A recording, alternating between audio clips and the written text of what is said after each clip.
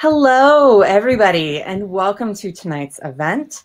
Tonight, we have a very exciting event. We have Nicole Glover here, who is the author of The Conductors, a wonderful new novel that we're very excited about here at Mysterious Galaxy. Nicole works as a UX researcher. She's in Virginia, and she believes libraries are magical places because they are, and that's where all the books live and the lovely words live. Sorry, brain. The Conductors is her debut novel, and we are so excited about it here. And she is joined tonight by John Joseph Adams, who is the series editor of Best American Science Fiction and Fantasy, and has edited several anthologies. So he is our gracious conversation partner tonight. As I said, my name is Jenny. I'm going to give my little spiel, and then you're not here to talk to me. And I will pass it off to our lovely guests. For those of you who have been to Crowdcast before, like it's a real place, you will see the comment section in the right-hand side. And that's where, we just share all the lovely love that's going around. If you have any questions for our authors, you want to look down below. There's an Ask a Question button, and that's where you can type in anything you'd like our authors to answer. And you can also upvote any questions that you want to make sure we get answered. So if there's, a question that you're dying to hear the answer of, make sure to mark it. You can also find the buy book button below hand. That is where you can purchase The Conductors, and you can also get a signed and personalized book plate. So check it out if you haven't yet. And obviously, I'm the queen of transitions. This is my calling. I am going to leave it up to our lovely panelists and pass it off to John. So have fun, and I will see you at the end. Thank you. Thank you for that lovely introduction. And I just want to address that our friend Matthew here. Thank you for clarifying, Matthew, that your comment was your question was actually more of a comment. Which is like the sort of joke in convention circles where people in the audience they was like, oh well, they go to ask a question and it turns out to be not actually a question but a comment. But we forgive you, Matthew. So hello, Nicole, and thank you everyone for attending. And I should say one further tidbit about me that is at least somewhat relevant to this conversation. I'm also Nicole's editor. I acquired this book for Houghton Mifflin Harcourt, and I edited it. So that's why I'm here. So Nicole, how's the day been going for you so far? Have you been looking forward to this? Yeah, it's a nice way to end a long day of like busy work and other things going on. Mm-hmm. Just before we dive right into The Conductors, I mean, I know like your bio is right in front of me, and it says that one of your interests is video games. What are the video games like you're super into right now? I've just been playing Hades for like the past 4 months now or so. Mm-hmm. It's a masterclass of the UX design and game design, and very well crafted. And I keep pitching it and propping it up every time people ask about it, because it's all been playing, and so much I haven't bought any of the new games in a while because I know I'm not going to touch them. Right. All right. Well, people came here to hear about The Conductors, so let's talk about that.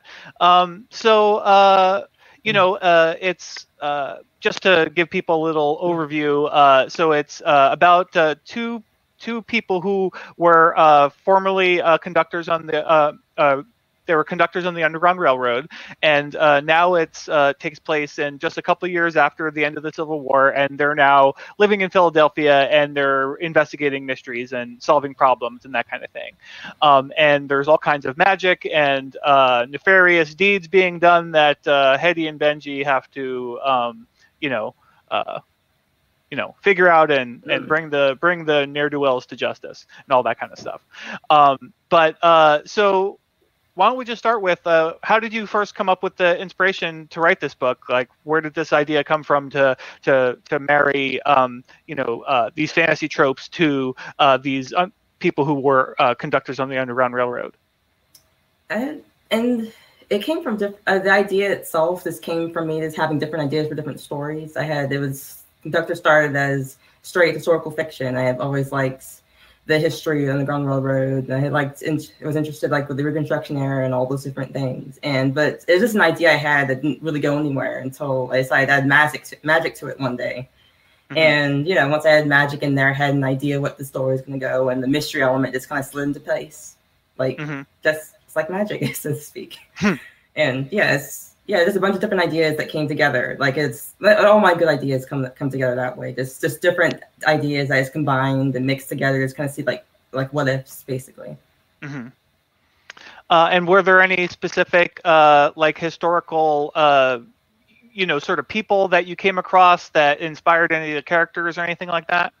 Yeah, a lot. Through all my research, I came across just profiles of just the people who living in and around Philadelphia, just teachers, the people who made efforts to the community, and all this just interesting lives that I kind of got inspired some of the characters, especially the secondary characters, even they aren't like based off the real people. I just saw things that looked interesting and I wanted to incorporate and and have these part of the characters in the story.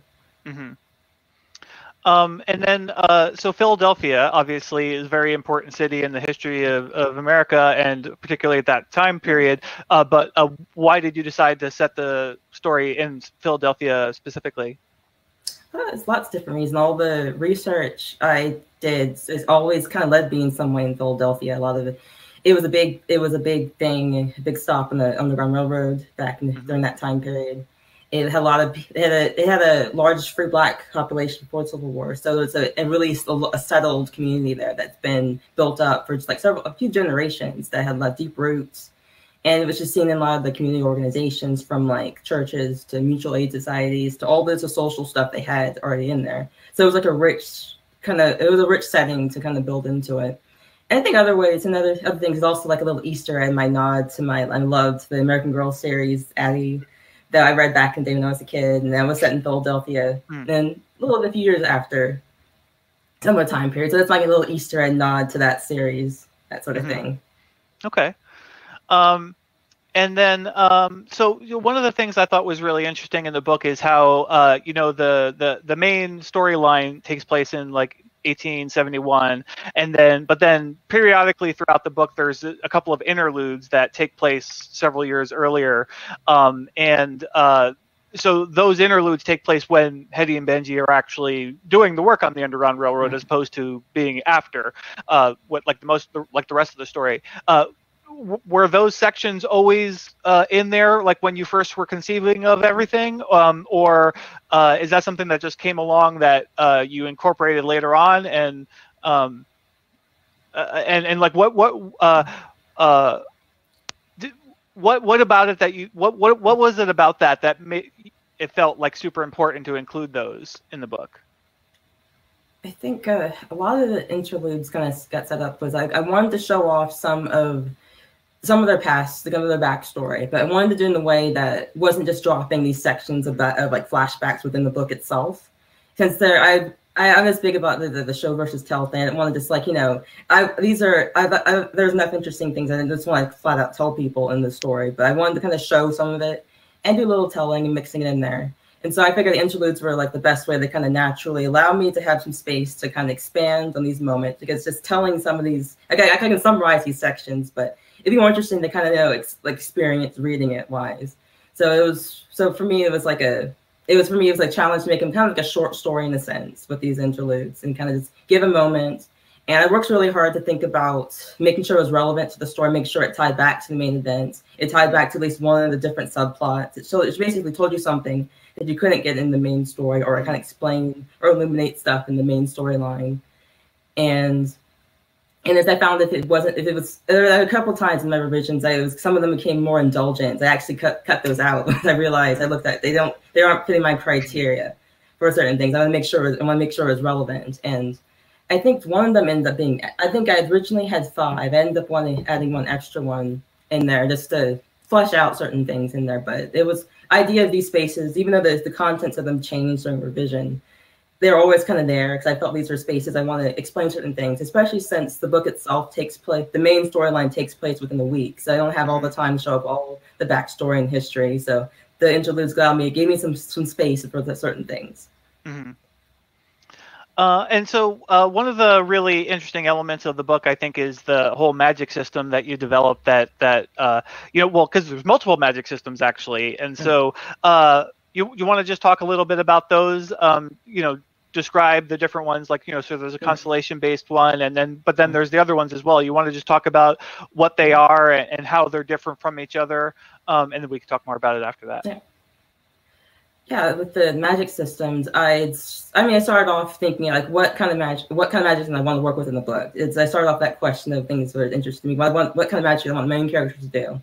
And I guess when I decided to craft the magic system was like, I like astronomy, I like stars. I want to do something with constellations. And then I read some stuff about like, you know, sigils and like, you know, I could do like a mixed constellation, like star sigils basically. And it kind of went from there. And I started as I wrote, I kind of just imagined the fun ways I could twist and use different magic. And as I was building out the magic system for the main characters, I got started thinking about how magic itself works within the world. And I guess one of my things is that I always like the idea of stories where everyone can have magic. Because you read so many stories about it's always limited to certain groups of people. Like it's either a secret group or certain people, certain bloodlines, or some people can only learn it, and all those different things. And I was interested in seeing what the world of everyone can do magic looks like. And as I got thinking about that and thinking about what kind of magic the character's going to be using, I started thinking like, well, everyone has different types of magic based on, you know, their different backgrounds, their history, their nationals, their nationalities, their ethnicities, and all those other things like that. So I kind of built out that way because I saw, and in some ways I kind of viewed magic as like, you know, it's a craft, it's an art skill. And everyone, like there's different art styles out there in the world. Like you can paint, you can sculpt. And so I kind of went with that way. That's my approach to magic. And so I started thinking like, you know, this is celestial magic. It's going to be what my main character's been doing, been using. So what's the other types of magic out there? And I settled as a big contrast, being sorcery, the typical like wand waving enchantments, things we're kind of used to seeing as magic, and having that as a big contrast for different reasons. Either that the sorcery being more like a strict by the rules, it's different. So it's a good contrast to celestial magic, which was like very organic, coming from nature, since it's inspired by the stars. And from those that makes it a big contrast, especially as I tied sorcery in with a lot of the Western Europeans, basically it's the white people magic, basically, and tied that into like I tied it further into all the history of the world, the realization of the world, because I mirrored I drew from history, like things like different gun laws that came out there at that time period, saying that like, you know, certain people aren't allowed to use magic, only white people basically can use magic, use wands. So I tied that into like the contrast with further into the sorcery and whatnot. And I also, and as further world building stuff, I left with the idea that since there's other magic systems out in the world, even though I don't necessarily describe them, and kind of hints at there's other different pockets around the world that you expect different magic systems to show up, because it's magic. Everyone can do magic. It's just interpreted differently. Mm-hmm. Yeah, I thought that was really interesting, the way you know, you like you were just saying, where you know, only certain people were allowed to use wands, and so like it's actually like against the law and everything, and so it's like it really highlighted the sort of the different sort of different realities that people can live in, you know, and like how even after the end of the war, it's like there's still all these different inequities, people finding other ways to have these inequities beyond just all the other ones that we all know about from actual history. So I thought that was really interesting. So when you were conceiving of the different magic things, were there any particular spells or anything that like you were just really the most fond of, or like one of the sigils or anything? Like I know Hetty seems to have her own favorite ones that she pulls out more often than not. But I wondered if there was one that you know, stood out in your mind as like, you know, just felt like the coolest thing that you thought of. I think I noticed I do a lot of magic that it involves things floating around. I think it's mostly because I mostly like papers and books. Mostly because that's what I really want to happen in real life. I want to have a spell that allows me to have books and all the papers on it's floating around me, so I don't have to have be like an octopus with different hands. Like it just float around. So I think that shows up a lot in the book and in general when I'm writing and stuff, because that's what I like the idea. And it's like, you know, simple stuff that it's like I guess this makes lives easier. Like I like the whimsy of like magic being in the background doing mundane stuff. I think I like this. I think I had a small scene where I had like, you know, the magic was using the stir a pot on the stove and like, you know, the things like just adding a little like stuff into the using magic for more, what we seem as mundane stuff. But this is whimsical things I like that. Like right. Yeah, and one of the other things that you have in there as well is you also have like this idea of just alchemy, like you know, one of the characters makes potions and things like that, and so it's like it's not quite as it doesn't seem quite as powerful as like the magic that's in the book, but it's interesting that you know, you have these other people who aren't doing like regular magic on that level, but you know, they're doing their own little types of magic, and a lot of it's did you do research into like actual alchemy and that kind of thing, or herbalism, or did you just kind of go with fanciful stuff to that you just thought would be cool? Well, I guess I didn't do too much research. I guess it's because those are things that always interested me in the past. I think I'd done like I had like a base level of, you know, interest of it. I think I get a sense like, you know, I think I remember I read a couple books about like certain herbs, like herbs that people like magical herbs or like people that they use for that sort of thing. Because most of that stuff, it just interested me. I felt like reading it at one time, just seeing what they were. I think I remembered reading a book about different poisons. I did a lot of kind of research like that too. Yeah, it was an interesting time when I was all excited to pull all different stuff for research. Right. And I remember reading different things like that and deciding like, you know, should I involve real stuff? Should I make up my own like little plants for this sort of thing? And sometimes that shows up because it's easier to make up as plants so you can figure out what kind of ailments they can do without worrying about real life stuff. And so one thing I thought was really well done in the book was this very complex relationship between Hetty and Benji. It's like they have this kind of marriage of convenience at the start, but then it kind of grows and develops as the book progresses. And I think there's like some like I actually just got chills thinking about some of the scenes just now, like which I think is always a good sign, you know. But like there's just some moments that are just like really wonderful, like as the book progresses. And I guess I just wondered, like, did you always have that in mind, to have that kind of very complicated relationship between these two characters, or did that sort of develop organically as you were telling the story and you just kind of had to figure out ways to add different tension and different moments and everything, and that was how you ended up doing it? So yeah. I think it was me. I think I had the idea that there always were a couple from the beginning. They came, and the story came to me as them being like, you know, a couple partners married already. But as I got more there in the book, that's when I started to find like what the relationship's like, and I was thinking about like, well, also of all those, also their personalities and how their other arcs and other things like that. I think it felt like just starting from a marriage convenience, the sense was a good place. I mean, it's one of my favorite tropes to read about, and when I read like romances and other like romantic comedies, all the stories like that as well. Because I think something fun about being people that are together, and in this case, they get on pretty well, and it's just the relationship just changes that unexpectedly, and it's just fun to kind of exploring that as a writer and the reader in a sense. And it's one of those things I just kind of just developed as I just started really thinking about the characters themselves, how they worked separately, how they were together, and it felt really well, and it made a nice contrast to what was going on. It made it work thematically too, because I like the idea, because the big conceit of the book is that the death of the friend like changes so many things in their lives, and having the relationship being another one of those things just felt like a natural fit.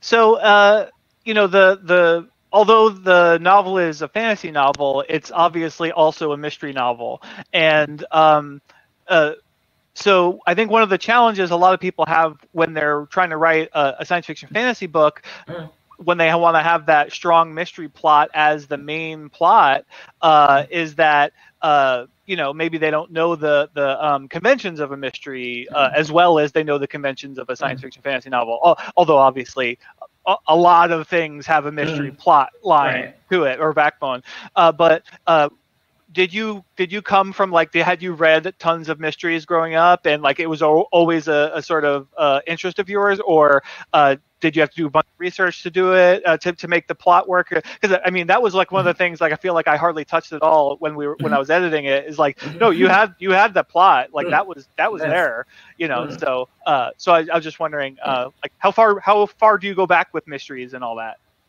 Yeah, I read a ton of mysteries growing up. I think I'm a big bookworm, so I've read like across different genres all the way. So, and I think I had a phase where I was really into all the classic mystery stuff, like Agatha Christie and Sherlock Holmes stuff, and I'm like, I didn't see anything that was kind of mystery related.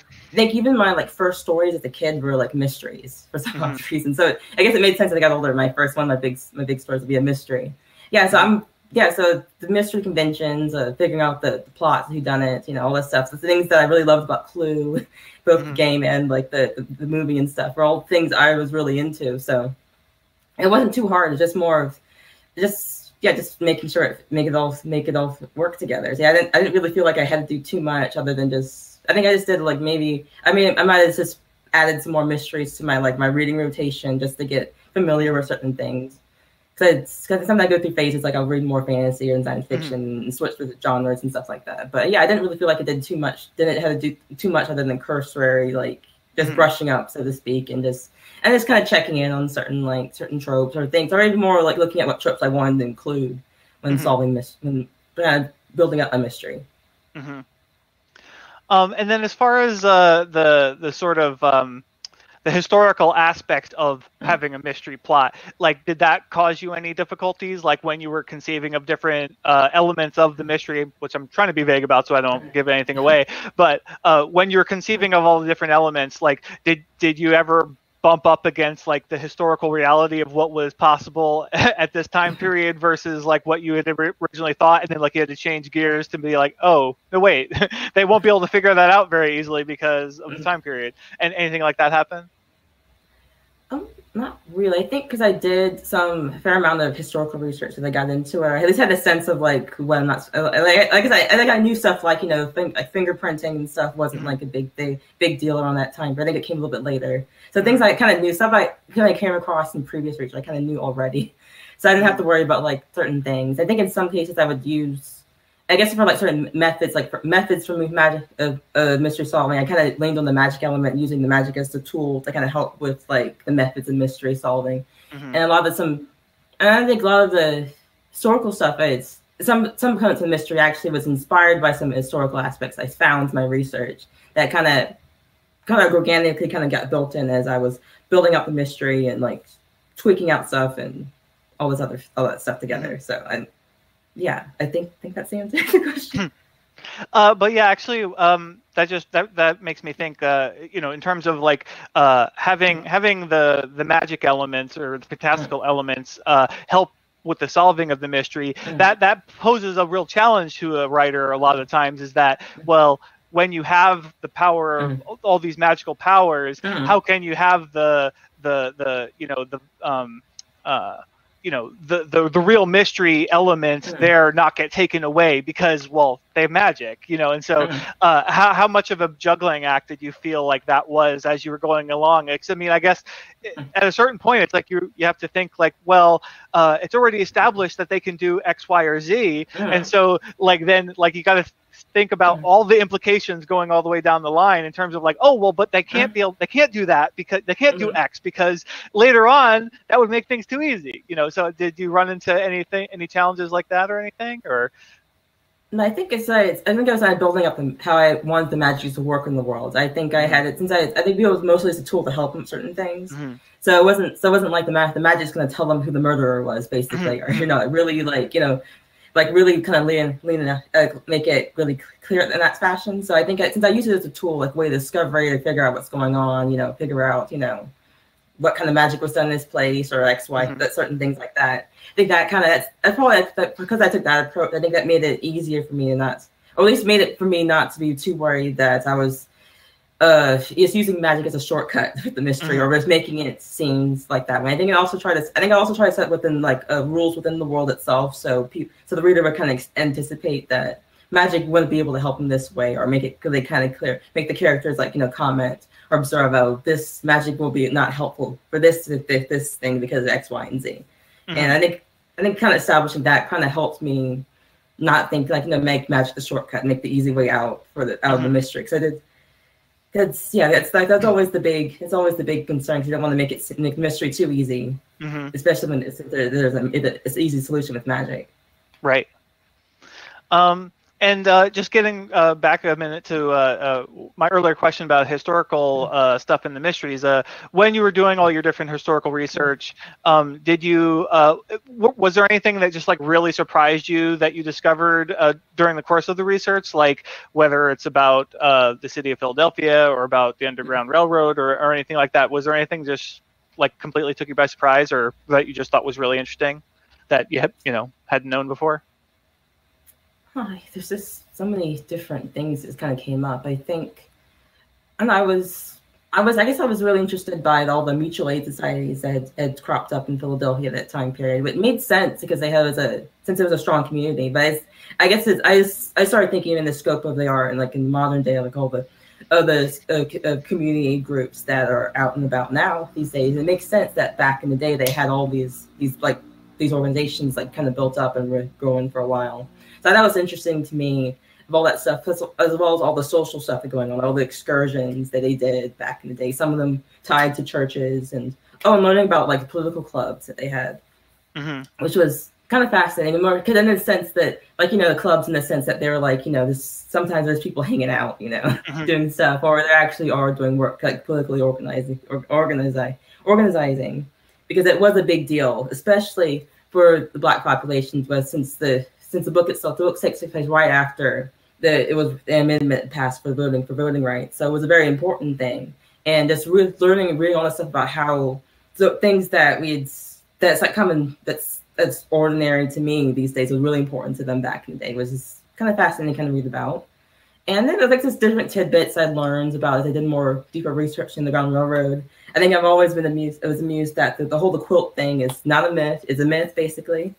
That there's little evidence saying that the quilts had secret messages that were held out in front of the cabins. Like, it's like kind of mythicized, the things that kind of brought, that was kind of, it's fun to talk about, but it's probably little limited cases of it actually happening. It's finding things out like that. And it's going on with the Underground Railroad, realizing that the Underground Railroad went two ways. It didn't just go north, it went south into Mexico, went down into the Caribbeans and all this other stuff, and just thinking of it's different in the scope of certain things, and thinking and learning it's more fractured. It wasn't like a tightly run like organization going from north to south. Basically, it was just like more localized. You'll see, that's why you see a lot of places like around the Ohio border, or like around the Virginia, Maryland, and Philadelphia area. Like, it was all basically, a lot of its places were localized. It wasn't really like a far stretching out thing, because they didn't have internet back then, so they had to ride the close connections and letters, and all the time delays and stuff like that. So one element of the book that I think is very strong is this sort of heady or I don't know if I guess my question is this authorial interest, or did it just feel like it was particularly vital for the setting to establish details? But Hetty is a seamstress, and there's a lot of focus on like the different styles and fashions of the era. And I know when we were talking about the cover and everything, you had a lot of specific details that you thought were important to reflect everything, which I think turned out great. And I was so thankful that you had that clear vision, because like it helped us get this great cover. So I mean, was that just an interest of yours that you wanted to put in there, or was it like really and a very important thing of that era that, like, if it didn't have that element in the book, that it would have felt like bland or something because it wasn't that vital element in there? I think on one level I looked at it character way. I mean, she's a dressmaker, so I'm like, she's gonna have to know this dresses. Like, she makes it, she does all the time. She takes pride in her craft. So I'm like, she has to know this of like everyone's clothes and have opinions on that. And so I think that was my first thought with this, with all talking the clothes. Another level is that I guess I wanted to help make it kind of clear this is the time period, help give the sense that it was historical. Like, just mentioning certain clothes, what kind of helps with that. And I think I remember back in college, for fun, I took a fashion history class, and then I think it got me interested in how clothing, interacts. It's how just important clothing is, and like it's enough that I can start like pick out certain time periods. I look at photos now. I think when I was doing I guess I did a Pinterest board and I was writing the books, and I actually got really good at picking out like what's like 1870s versus 1890s versus all this other stuff, because I started to figure out like where the clothes were, like the sleeves and the collars, the full dress and everything, like even the hairstyles and stuff like that. Really was looking at photos, and I think it's important to kind of bring it in there, because it's all those things that makes it historical, makes it feel real and stuff like that. It makes it a difference. And I mean, in a sense, I made a choice making historical. I could have set this in modern day, and so I think it's important, like, to bring certain details like that and just make people aware.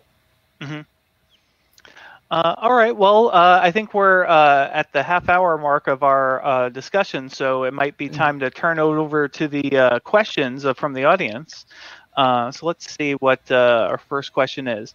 Oh, well, here's one that kind of goes a little bit further than the question I asked earlier, which was, what is the most interesting thing you discovered in your research that didn't make it into the book? That's from Matthew Berger.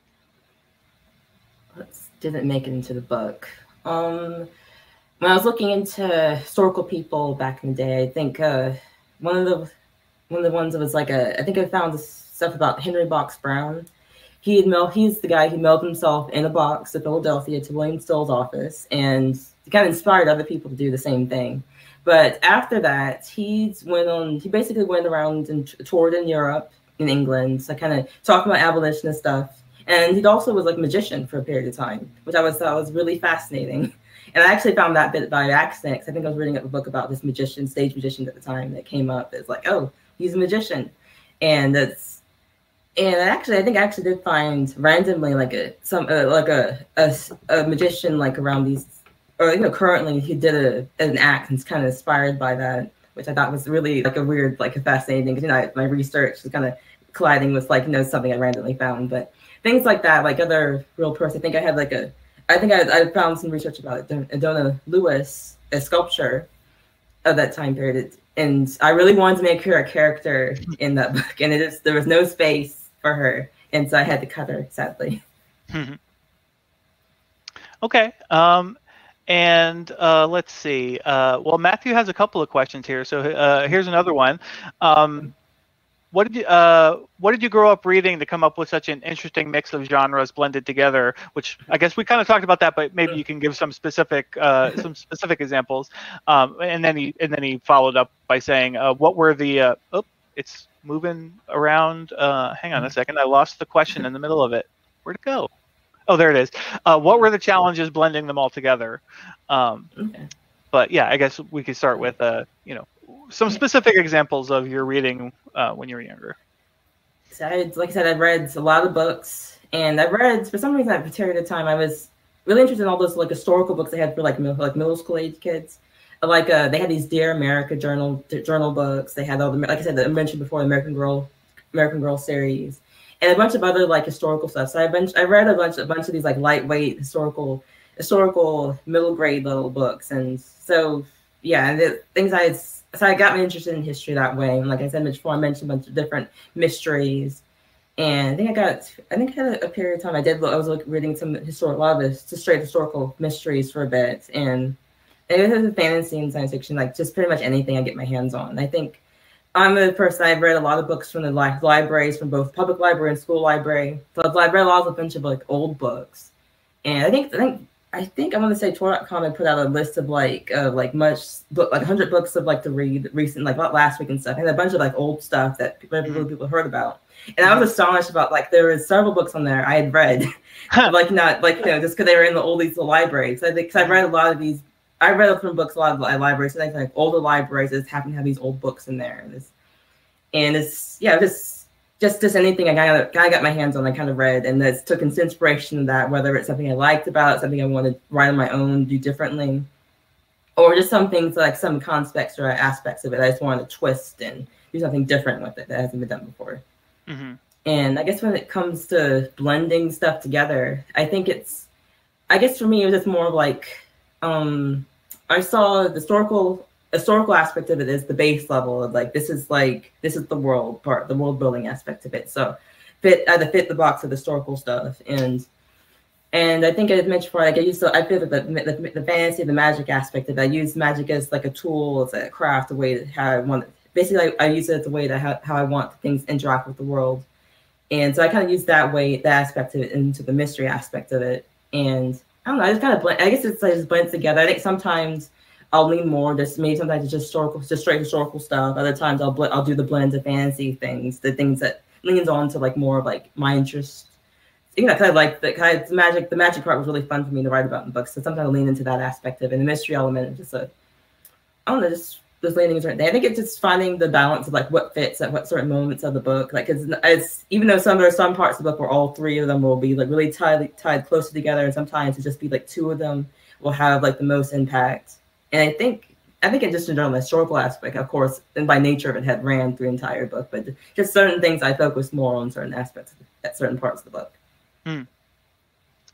All right. So our next question is from our host, Mysterious Galaxy.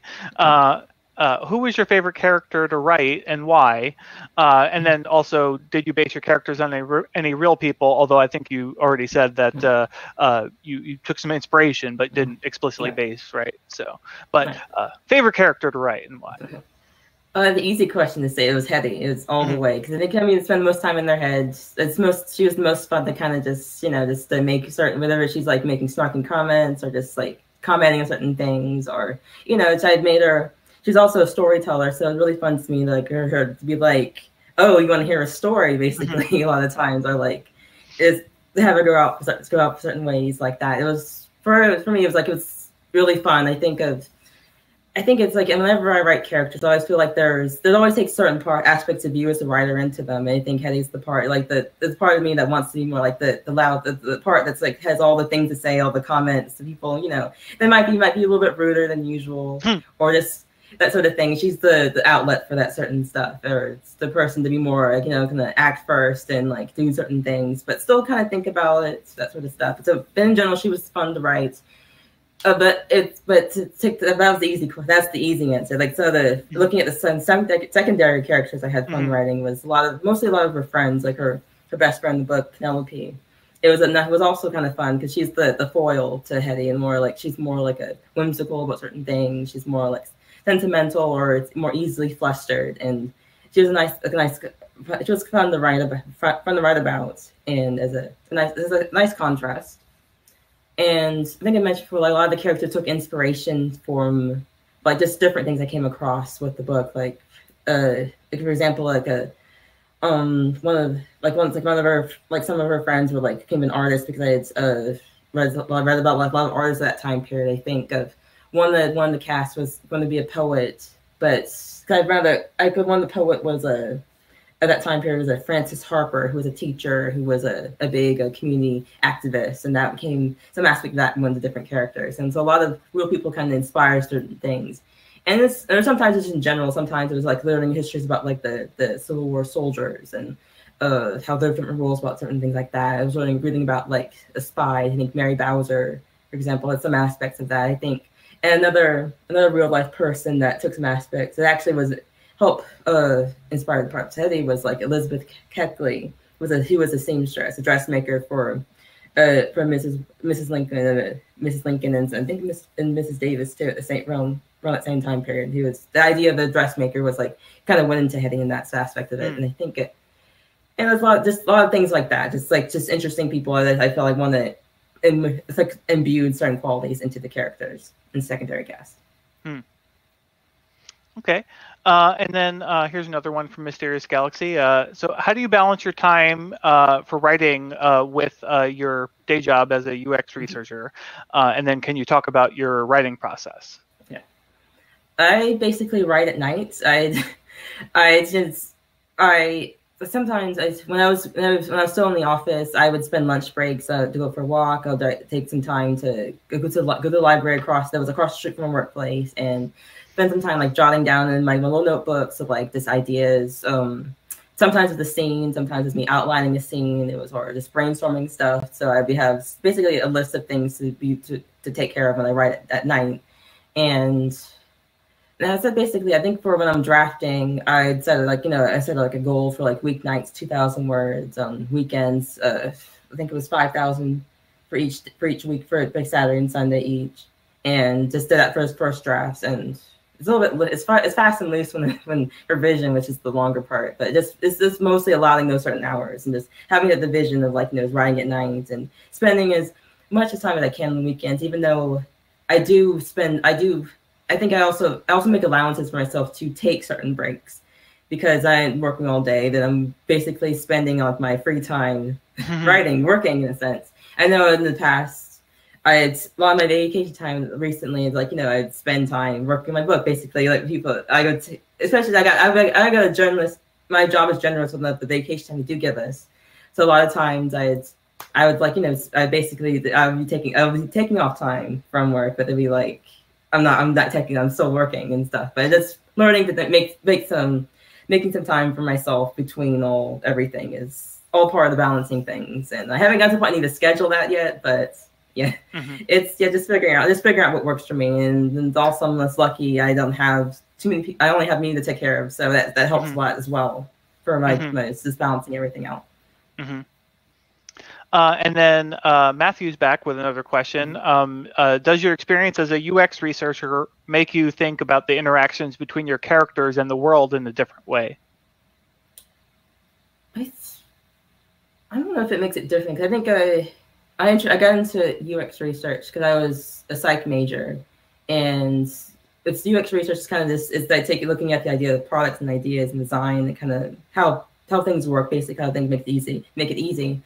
So I don't know. I think because I always had these interests alongside I was writing, I don't think it changed differently. But I guess the skill set I learned, from researching and cross-checking stuff kind of helped. I guess when I'm doing the research aspect of it, doing the craft side of writing in that sense. But I don't know, I guess it's always. I feel like it's entwined with me for so long. It's really hard to say if it's changed too much. I don't know. It's hard to say. Okay, and let's see. Was there a scene or a section of the book that brought you the most joy to write? There was it's something funny. There was a scene I had them. It was in the middle of the book. They went to like a kind of a carnival in a sense, of like an excursion, and oh yeah, right. It was a lot of fun. It was fun on some levels because it was like a nice little break. There was a lot of mystery solving, a lot of like heavy stuff earlier. So it was a nice little break. But at the same time, I'm balancing. I think I realized I have all the subplots, all the main plots intertwined in this chapter. And it was really fun for me on the craft level to think, oh, I have all this stuff going on at the same time. But still, it's still like a lighthearted sense for some good character work. So that was a lot of fun to kind of revisit. And that's one of those things the sections that kind of came organically as I developed the stuff.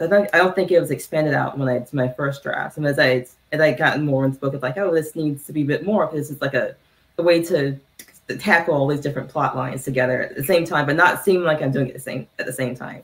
So that was one of the things I really liked writing about as a certain part of the book specifically. So Matthew, our friend, our co-moderator Matthew, thank you, Matthew, for all your wonderful questions. He says, I love the cover. Was this the first one that you saw, or were there other iterations? I don't actually remember the answer, but I think that was it, right? Yeah, it's the only. I think there might have been some minor tweaks, but that was more or less what it was. It wasn't what it is.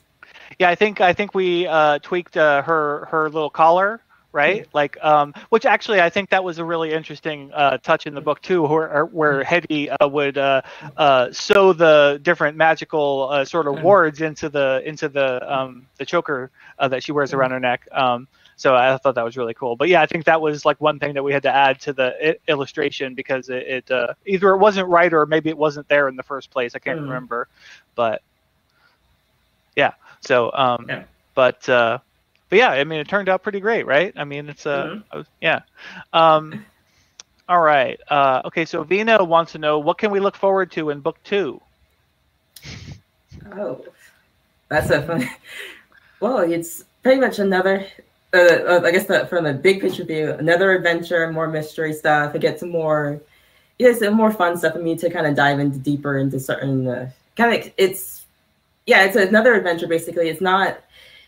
I like to view each mystery as like as a standalone thing. So there's like connections with the first book, but not strong enough. But it's like not strong enough. It's like a series wise. But it's more basically it's more another mystery and more fun stuff, more interesting side characters. Get to see more friends, see different. Just it's more of the like we're kind of relaxing, having more fun with certain things. But yeah, more magic, more stuff, more little things that interest me. That different plot lines are in there and stuff. But yeah, I don't want to give too much away, but it's one of these. It's like another adventure, more fun stuff. More. Mm-hmm. And then, what is the next project you're working on? Do you know what it is yet? Or I mean, we just wrapped The Undertakers not that long ago, so I don't know if you already have the next thing in mind. I got one thing that hasn't been announced yet. I mean, it's been working on that I'm excited about, and there's always different projects in mind in the future. I've always had a bazillion ideas, which, especially when I'm busy, when I'm on deadlines, and I'm busy with stuff. I have a zillion ideas that pop up. I think I had like an idea last week about stuff, and I was like, I don't have time for all these ideas. So I just started making notes of certain things I want to get into. And I think it's the funny thing about this, I guess, writing is that you always, when you get busy with a project, there's always like 5 other ideas you want to work on at the same time. And so it's more just shuffling things around. But I always have ideas to work on. So I think it's kind of, I always have something to look forward to, and hopefully I get to share them one day.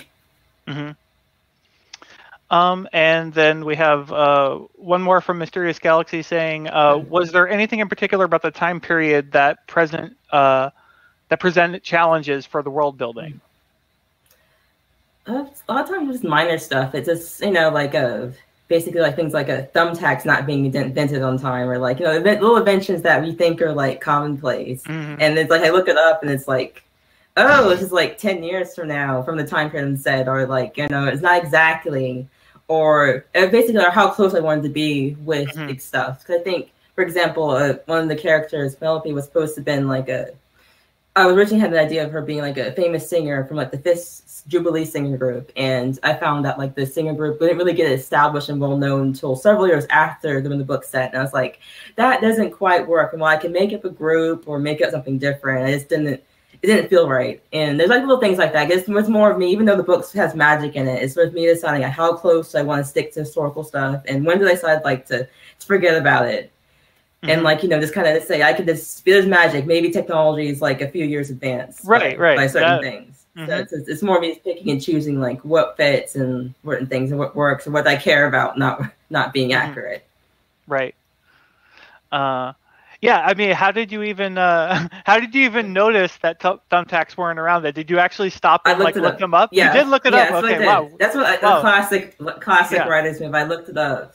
Like anything, like, I looked up anything that I might, like, thinking it might not be exactly. So I just looked it up, spent a few minutes. Sometimes I went down Google rabbit holes, but I just checked for certain stuff and like, oh, it's not exactly right. Right. And it's decided. Right.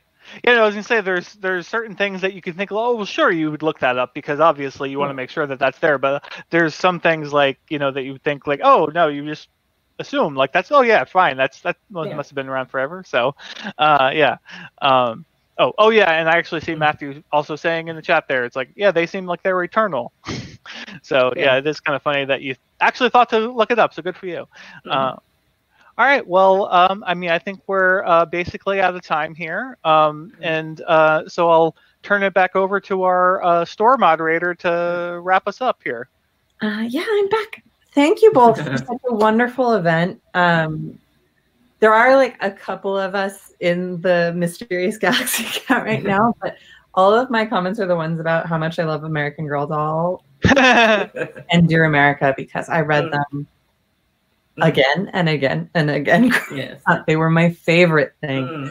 And just historical fiction in general. So I always love hearing how historical fiction gets kind of built in these new ways, and it's fun to listen to. So thank you, Nicole, and thank you, John, for such a wonderful event. It was a great conversation.